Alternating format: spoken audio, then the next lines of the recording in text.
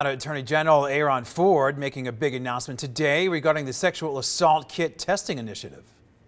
By 2015, Nevada had nearly 8,000 untested sexual assault kits, and this office partnered with law enforcement, labs, and other advocacy groups to take action. Today, I'm proud to share with you that every single one of these kits has been processed and tested, and every survivor of sexual assault has their results in hand. Well, Ford says that they have tested now more than 7,800 kits, and 64 arrests were made as part of that initiative. Some 121 warrants were also issued in this effort. Ford adds that they are here to help anyone who has been sexually assaulted.